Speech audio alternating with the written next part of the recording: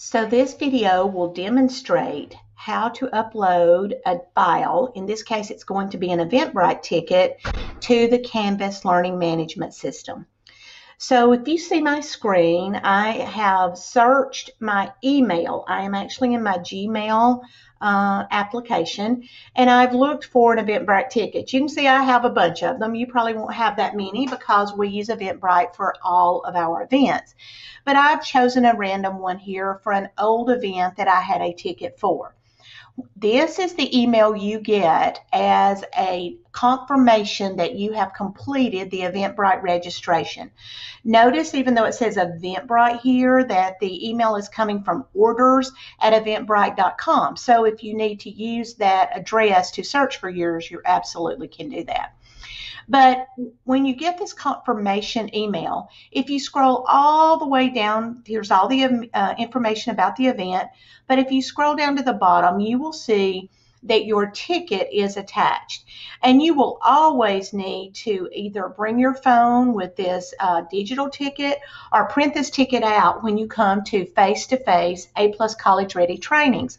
We require participants to scan their ticket in to come to our trainings. In this case, we're going to ask you to upload this ticket to the Canvas course. So I think the easiest way to do this is to simply click the download button, and this ticket will download. Notice the name of this file is odd. It's 55658737, etc. But once I've downloaded this, it is now in my File Explorer. So if I click on my File Explorer, you can see that here is that ticket, 55658737. And the beauty of that is that ticket is now in my File Explorer so that I can upload it from my files to the Canvas platform. So I'm just going to minimize this right now, and now I'm going to go out to a Canvas course. This is not your Canvas course, but this is just an example. And you can see, like in your Canvas course, there's an assignment to upload the ticket. So I'm going to upload my ticket. I'm going to click on Upload My Ticket.